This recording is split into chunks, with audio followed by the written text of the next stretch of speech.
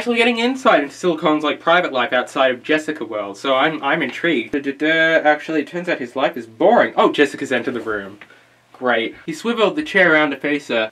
Hello, Jessica. She bit down on her lips so hard that she risked cutting it, and the hand which wasn't holding onto the mop clenched into a tight fist by the side of her pink overall. Of all the nightmare situations, this one had to be the very worst. Sue him, then. Sleep well? Infuriating. Jessica blushed. Who blushes infuriatingly? She picked up a plastic bottle, which appeared to show 2 lemons going into battle with an army of germs. None of this book makes fucking sense. But nothing did happen. His aching body reminded him, and his natural sexual arrogance made his fist clench with anger that frustration imposed on him from such an unlikely source. I'm so horny! Okay, so he's cornered her in the cloakroom. Jessica attempted to make her face look normal. But how the hell do you do something like that when all you could think about was how utterly irresistible the man was? You know that bit where he tried to force her into sex? Don't worry about that. He's utterly irresistible. We've gotten over it. It doesn't matter anymore.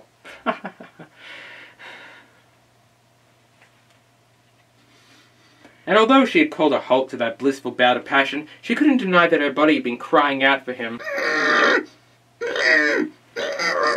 I better get on with the floor, she said awkwardly, turning the hot tap on full and then jumping back as the red hot water splashed on her hand, and she gave a little yelp of pain. Ouch!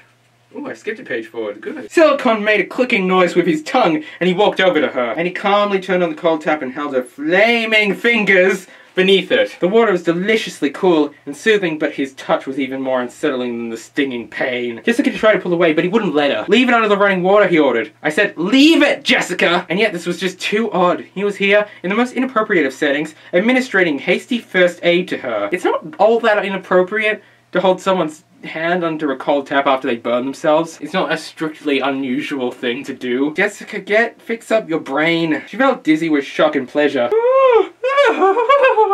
God, the water's probably gonna make an orgasm or give birth or something at some point. Everything was all wrong, and yet through all the confusion of her thoughts came the overwhelming sensation that she liked him touching her. Wow, that took so long to decide. Probably gonna flip-flop again in the next page! She swallowed. Of course she liked him touching her.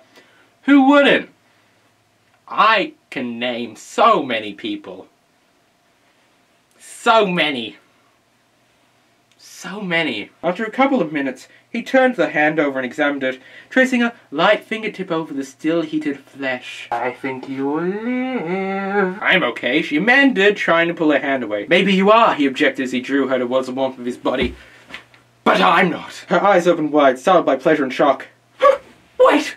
What are you doing? Bliss, he said. I have to do this. I must plant my seed and build a whole army of lemons. She knew he was going to kiss her. She had vowed last night, as she listened to the ticking of her bedside clock and waited for the alarm to ring.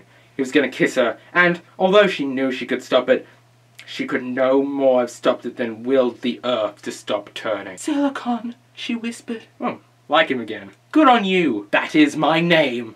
Sure know how to talk to a girl, don't you? With a groan, he drove his mouth down on hers. She tasted sweet and minty, as if she had just brushed her teeth. He pulled her closer, his hands reaching down to cup her buttocks, and for the first time he appreciated how small she was. Until suddenly her knees threatened to give way, and perhaps he also sensed too that things were getting out of hand because he stopped kissing her. His blue eyes looked almost black. Oh my god, is he turning into a demon? We can't stay here, he said flatly. Come back to my apartment. Don't you work here? Aren't you both at work? God, what is even his job? Does he just sit there and have sex with his maids or something? Is that his job? No, she answered suddenly. I can't. She lifted her chin up and stared at him. Do you think I'm just gonna come back with you into your flat and let you make love to me? Go on then, thought Jessica. Sack me. See if I care. So he's just asked her out to dinner. We're about to see what happens next. Okay, what? Wait! They've just gone to the most casual conversation about their upcoming dinner arrangement. Like, in the space of a second. When? How about Tuesday? Tuesday? That is the first evening I have 3. I'm flying to Rome for the weekend. Rome? Ever been there? No, never. He moved a little closer, and he could see the sudden wild darkening of her eyes. Like a wolf, or a werewolf. Maybe she's a werewolf. Maybe he's a demon. Maybe something interesting will happen.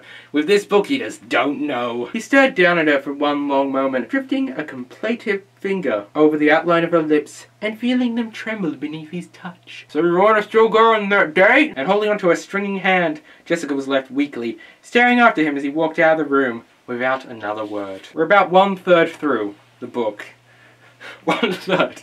This has been read so much. And we're 1/3 through. Goodbye.